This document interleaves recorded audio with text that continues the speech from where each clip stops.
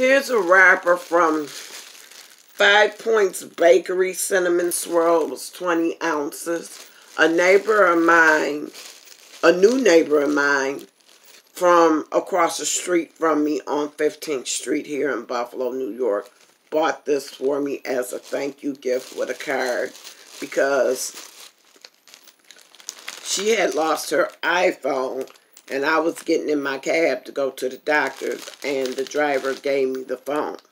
I took the phone and slipped it in my pocket because I didn't know who the phone was to.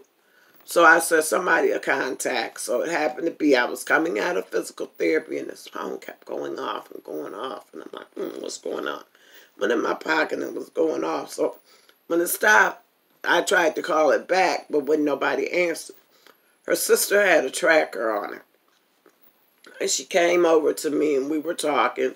Of course, I released the phone and she was happy. She took my name and everything, and her sister came over with a thank you gift. And I thought that was really nice because people really don't do stuff like that nowadays. At least my experience, people don't really do stuff like that.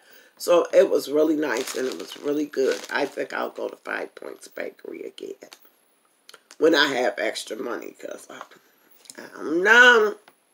But it was good. So if you like more so organic food or stuff with better quality, check out 5 Points Bakery. I'll be in my neighborhood checking out a lot of different things. Until next time, see you later. And if you've had any interactions with 5 Points Bakery, whether positive or negative, please share your opinions.